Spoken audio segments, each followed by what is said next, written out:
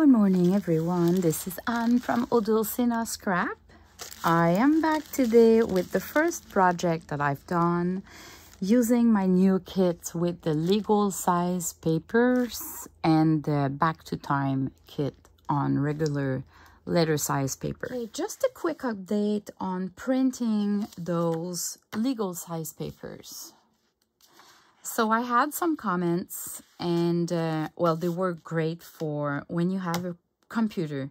But if you try to print from a tablet, let's say an iPad, I don't know for Windows tablet or other kind of tablets, but from an iPad, you don't have the option to pick the legal size paper. And what it does is that it will try to print this page on the letter size paper, and you don't have the option to do fit to page like you would have in Windows, so it cuts the design.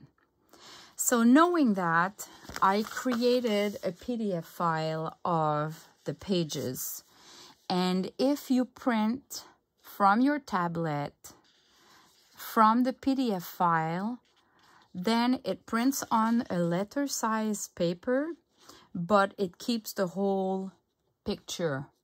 So it doesn't cut the bottom and I guess the top and the bottom. It kind of just print the middle section that would fit on the page if you don't use the PDF version. So now if you go back to Etsy, if you purchase the kit like yesterday and you don't have the PDF files in your download, just go back on Etsy in your downloads and they should be there now and you can download them.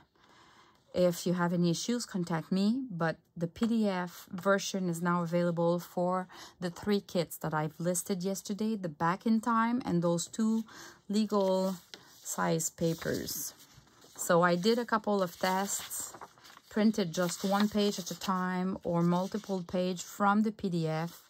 I also tested if I put legal size paper and I print from the PDF from the tablet, what happens? And this is the result. It left a big gap of white there.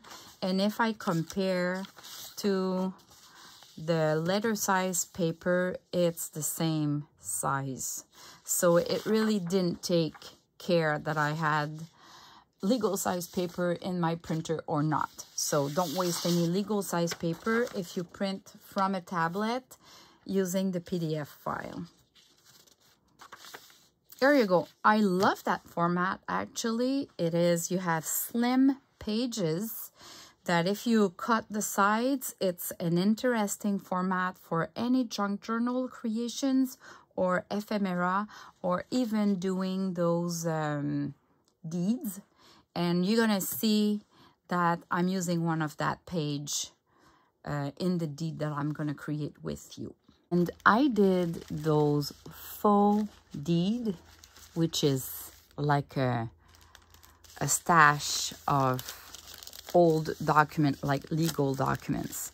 So of course I'm using all kinds of papers in it, but look how cute it is. So because we have the legal size papers, they are longer, right? So I can take a regular size paper and have longer papers, and then I can get a whole line of different sizes, different length of papers.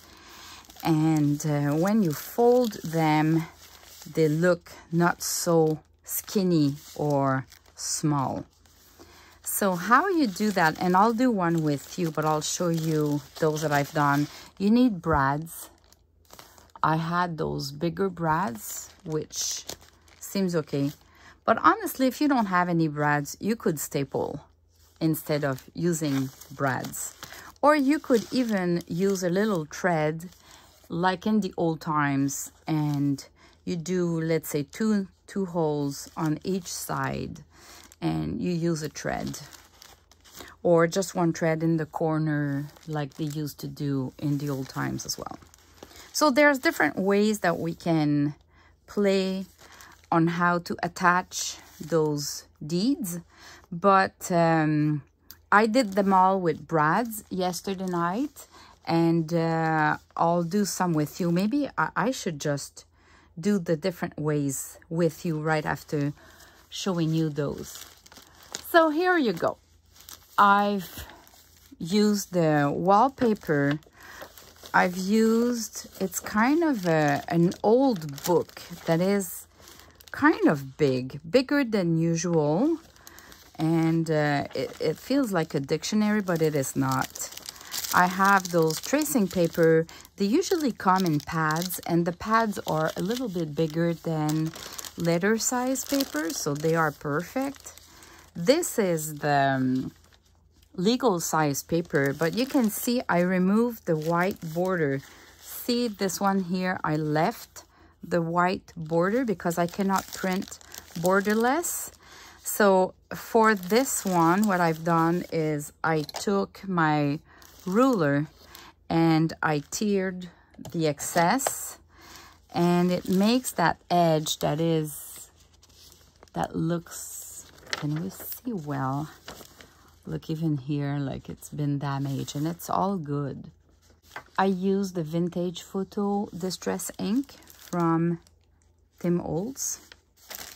Then here I had that really old music sheet from a book, and I liked it because it was a little bit larger than the papers, and it was all damaged on the side. So when we have a look on the sides, it's kind of all perfect. And then I put my swatch sampler. And the last page, you put it on the other side. So the design is at the exterior. So when you fold it, you have the design showing up, right? So you want the design at the outside and the other page, the different side, so you can see them all.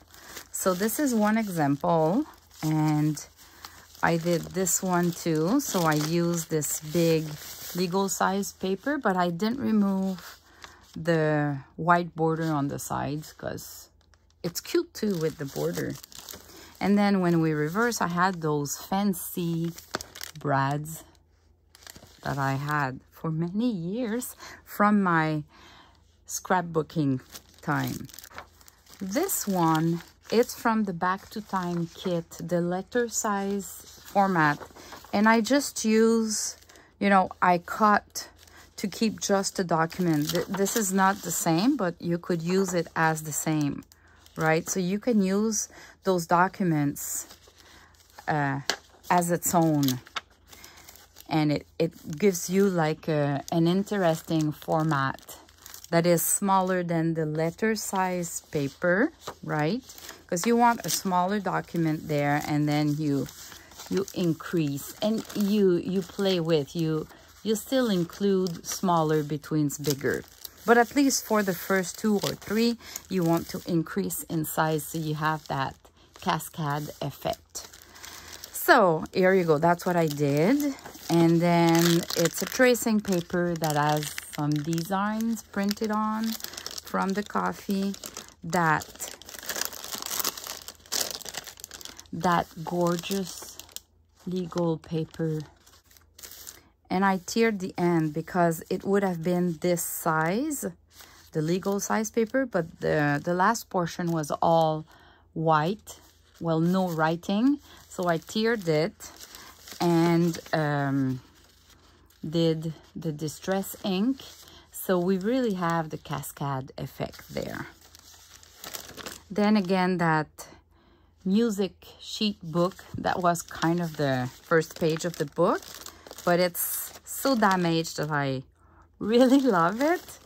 Then a legal size paper that I removed the border and inked it. Again, that kind of documentary dictionary pages that are bigger than usual. And the last page is the other side. So we have the design at the back. I had so much fun to do them. So much fun. This is my favorite. That wallpaper is gorgeous. You have no clue how many times, how many, I would not say hours, but minutes, probably close to an hour, just to manipulate the original wallpaper. The green was really, really dark. The flowers were red, not pink at all. And I had to manipulate that design to make it to my taste. Soft colors like that. I really like it. And when I look at it, I see all the amount of work I've put on. All right, so I used it as the last page. And then when we go inside, this is a real vintage. It's kind of a gauge for like a loan. So that person, and it's an 1876. And it's a loan of $7, and you would pay 7.5% annual if not paid when due. So, and there's little notes here that has been handwritten. And it was so fragile that I added faux tape. This is another technique that I've done, and I'll link the tutorial video in the description below. It's really, really easy to do. You need Scotch tape and you need alcohol ink that you can find on Amazon easily, or any scrapbooking business. So this is an original one, but I can tell you in advance that I am converting those. I have a huge book of those. Some are blank, some has some writing, some has some comments on the sides there. And I am working on another digital kit of old little ephemera like that, that you can reproduce. And of course, I want you to be able to print them this size and smaller if you want, but you'll be able to reproduce them. And I think if you print them on coffee stain papers, you're gonna have a similar effect. So I'm gonna work on that. I'm gonna try out that, but this one is a real one, a real antique receipt. And I just love the idea that it's a long strip like that. But honestly, we could replace that with a strip of wallpaper like that, or any other kind of document. This is my coffee stain design page. I have a kit for that. Actually, I'll link all the kits that I've used in the description below. The tracing paper that has been coffee stained. This is an old music sheets from a book, and I love that the side is all little holes. That legal paper document that we have in the legal pages kit. This journal, so cute. I removed the border and I inked the sides. So cute. So you can see that I played with the sizes and different papers, different colors. I love that blue. I forgot to say that was a recipe from my mother-in-law. And these were on 2 different pages, like it was recto verso, the recipe, and I merged them together to create that long page. But I loved the blue and that stain there. I loved it so much that I wanted to include it in the kit. And this last page here of those ladies, and you can add some text here on the sides. And the last page is the wallpaper. So I'll just make sure I fold it correctly because it's a true antique one. And you can bet that next to this video, I'm gonna create something that matches that, and they're gonna go on in my Etsy store. So if you wish to own one of those, they're going to be available eventually somewhere in September. All right, so now I'm ready to play and do some with you. So I'll show you what I have. I have on my left here all the pages from the 3 kits that I still have, that I didn't use in the other deeds that I've done. I gathered a couple of pages that are just coffee stained. They are just printed on white paper, but they would be really better if I had the version printed on coffee stained paper. It is coffee stained paper, but if you take that print on a coffee stained paper that you ironed on in your printer, it makes it like on a really thin paper that makes the noise and everything. Really gorgeous. So I have those. Then I had little pages from a book. They are square and I coffee stained them. They are related to the wine process and fine wine descriptions and stuff like that. But I love the pictures, so I kept them. I have this big ledger paper, and I think if I just fold the corner like that, let's say, I can maybe include it. Anyway, I'll see if I do something with that. I have those typewriter, that big book that I have, so I took a couple of pages. They are legal size paper. So I should scan some and make them available. We could literally reproduce that. I never think about that. Eventually, I'll have another kit of legal documents, so these will be in. Then I have an old book that I took from my parents' library. They didn't use it. And I love the flowers, so I might use one of those pages. Then, of course, I have tracing papers, different sizes. So some are bigger, some are smaller, some with designs or not. This one, it's kind of, I bought it on Amazon, and they were saying it's tracing paper, but honestly, it's more tissue paper. They were really, really cheap, so I kept them, and I coffee stained some. Like, you cannot really coffee stain them one by one. It's so thin. So I coffee stained them like a little pile together. That's why I have more white and just some stains here and there. But you know what? I love it. So this is really, really thin. I need to be... It's really delicate. But I'm going to use them. Again, those pages that I was using in the ones that I've done. And I have a pile of different music sheets from books that I have. So I'm going to use some from there. All right, so first we need to decide which page will be the cover, and this one needs to be a legal size paper.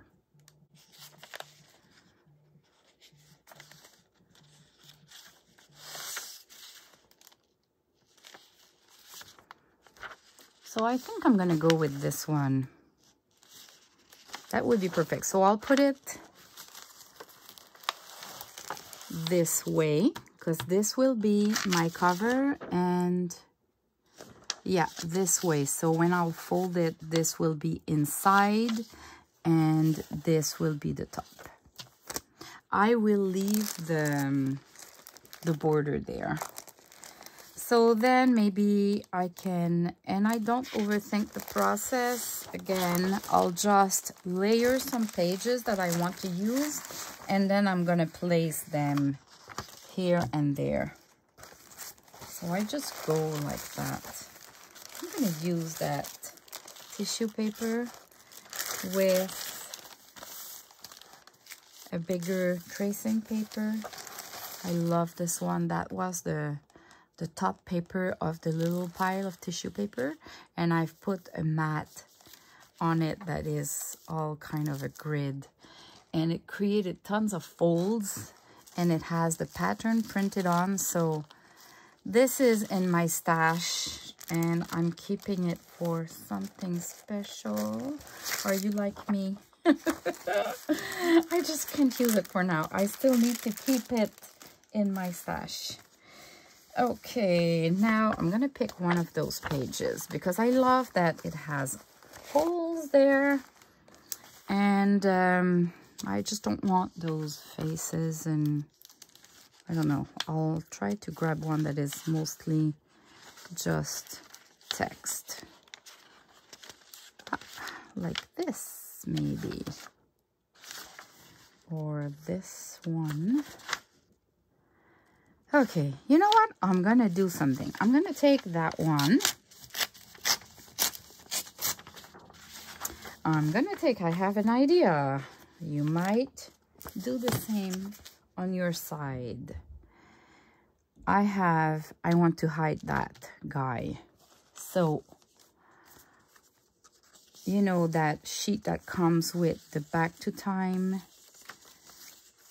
in Time kit. We have all those girls and ladies there, and I'm thinking, can I just glue one there, or should I match? Should I match the size of the guy there? Or maybe the piano would be a good fit. It's already the good size. Ooh.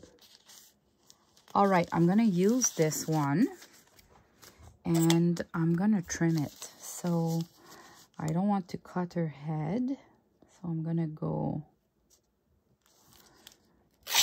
like this. And here, I'm gonna see where I need to cut again. I'm gonna cut a little bit her dress, but she's definitely be more cute than the guy.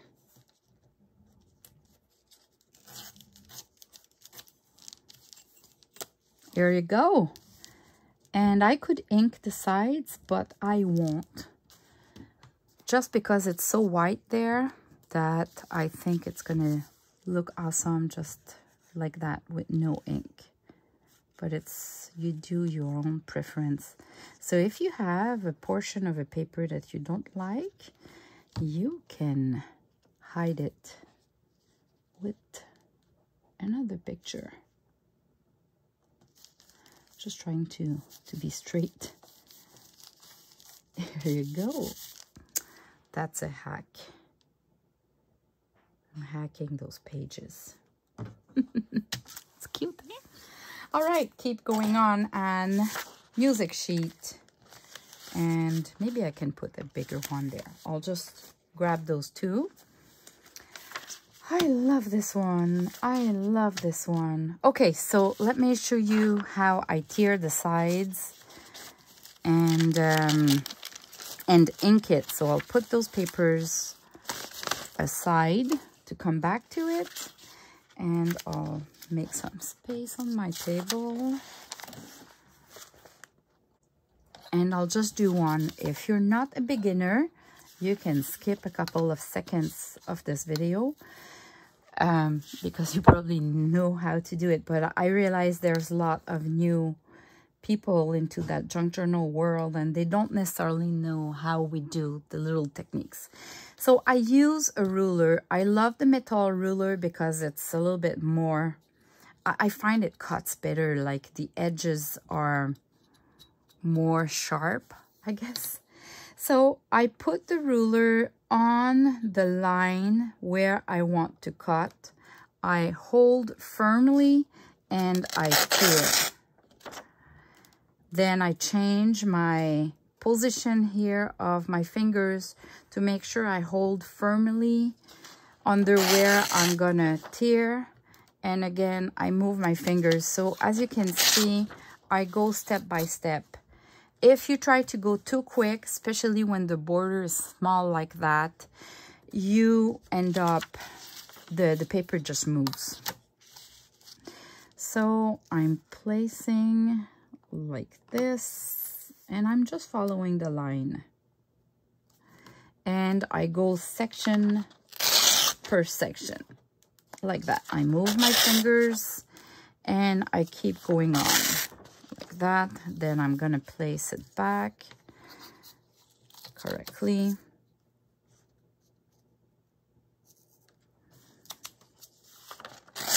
And what I love about this kind of tearing with the ruler, you can see, let me place a white paper there. You can see that the tearing is not straight like if you use scissors. Of course, you could use scissors as well to trim the border. But I love that it's kind of, we can see it's been tiered. Then when you ink it, you just go lightly and look at the difference. I'll put the white there again. Now we can see a little bit better the border, and it looks vintagey. So I'll do all that and then I'll come back. You don't need to see more than that to understand the process. I can tell you, this is my favorite paper from the two kits. This one, I love it. We all have a favorite one, eh? So this one is my favorite. I'm gonna place it. Okay, now I think I have enough because you don't want it to be too bulky. This is already maybe a bit too bulky, so I'll see. I think I'm gonna finish with this one. Then maybe I can place a music sheet that is kind of a different size. This typewriter document. I'm gonna remove this. This paper is really thick. I'm gonna remove that. Okay, so maybe this one.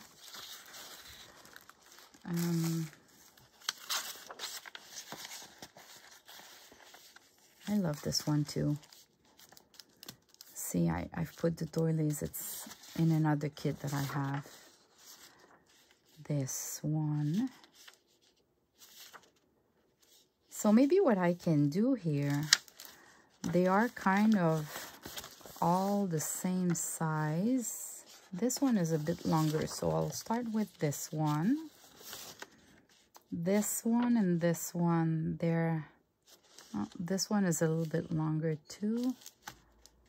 And this one, what I can do, let me change. I'm going to use a different one. I'm going to use one of those two papers, and I'm going to tear it, let's say, like that. If I tear it like that, and I'm trying to create some waves while I tear, so it's interesting. And of course, if you tear it, you need to ink the sides a little bit. And sometimes I add a little bit on the sides. You don't need to ink the top. You won't really see it. Okay, so this page is ready. What about this? And then I wanted to use that delicate paper. Okay, now I wanted to use that paper, so I'm thinking maybe I should put it just on top of this cute lady here, kind of protecting it. There you go. We're gonna have a couple of layers like that. This is those legal size paper printed on letter size papers. So of course, to keep the proportion, you have some white space on the sides, but at least you can print the whole page, and it's kind of a long, slim page when you trim it. So what I'm gonna do is I'm gonna use this one. Yeah, let's use this one, and I'm gonna do the same way. I'm gonna trim the sides. So So let me put that aside again.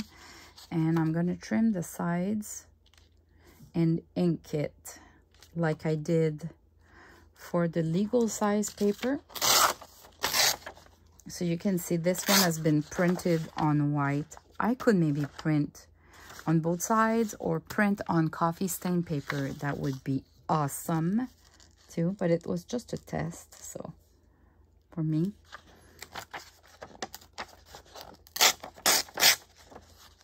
See, I didn't place my fingers correctly and it slightly moved.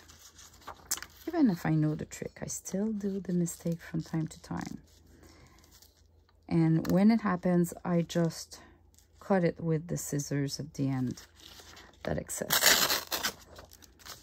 So this excess here, I'm gonna take my scissors and just cut straight and ink it. Okay, so my page is ready to be used, and what I love is that it's a slim page.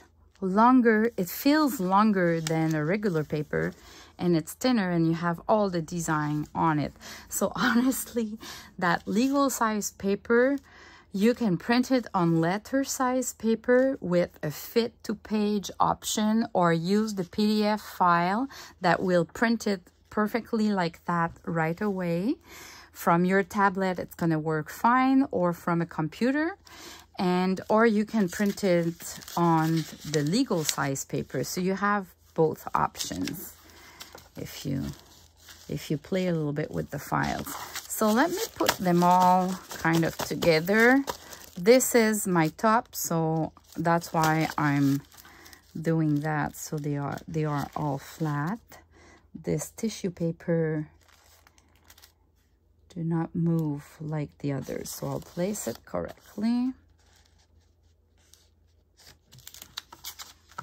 And I'll go back like this.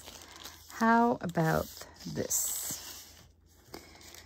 Okay, I don't like this. This is too big, so I'm gonna tear this here, showing the wallpaper behind. I'm gonna ink it a little bit too. Just slightly, just quickly, lightly. There you go.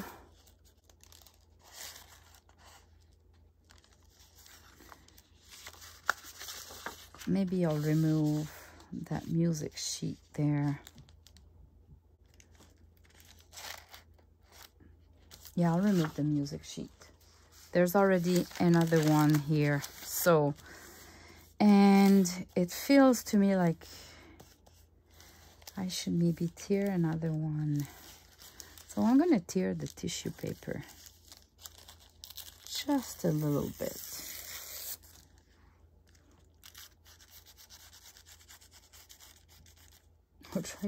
I'm trying to ink it. Yeah, it works a little bit. Okay, let's try again. Place those papers together. And it looks like that.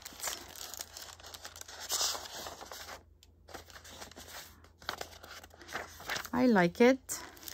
So we are ready to poke the holes.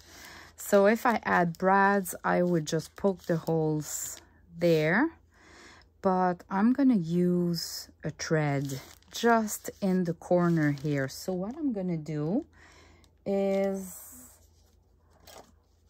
I am going to use my little cushion here. I'm gonna do 2 holes, one like that and maybe one like that, and I'm gonna make them a little bit bigger.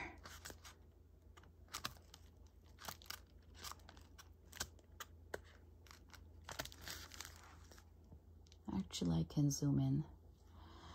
Okay, like this, and then I'm gonna use a thread. I have 2 options here. I have that wax linen thread that I use to do my junk journal signatures, and it's green, so I love it with this green here, or I have this big roll of thread. I think it was for butchers to wrap around the meat.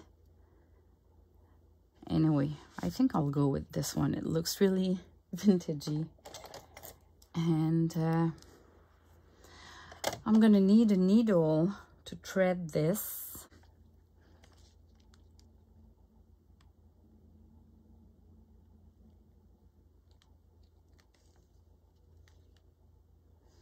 Got it. All right, let me go through the holes.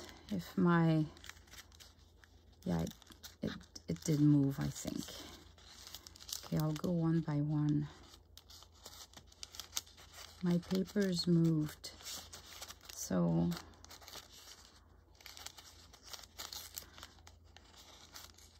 okay. And now I'll come back.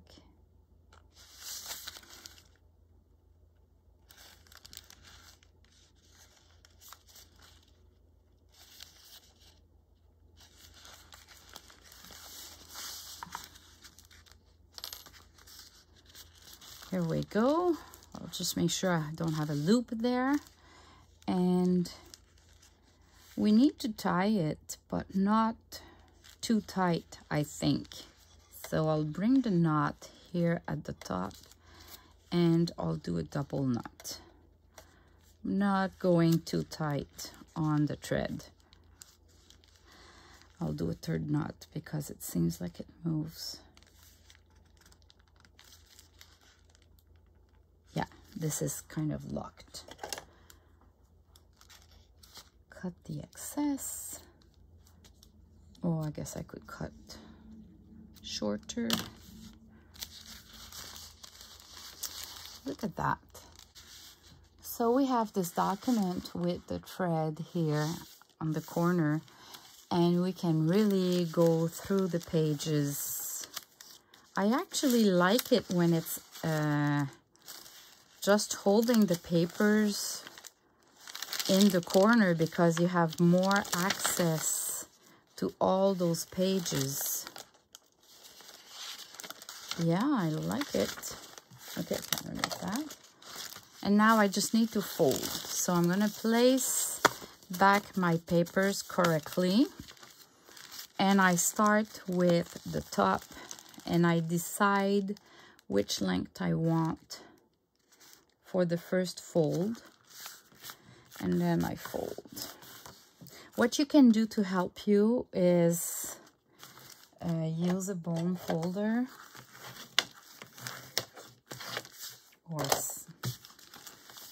and then holding this side, I'm gonna come here and then fold again, making sure I'm aligned.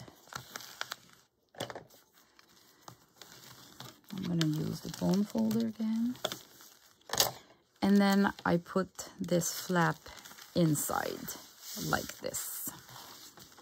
There you go. We have this as the outside, and when we open, we have this cute deed. Isn't it fun? Oh boy, I am in love with those new ephemeras that I can create now because I have those legal size paper. Really fun. So I hope you enjoyed, and stay tuned. I'm gonna do more things with those kits. See you in the next video. Bye bye.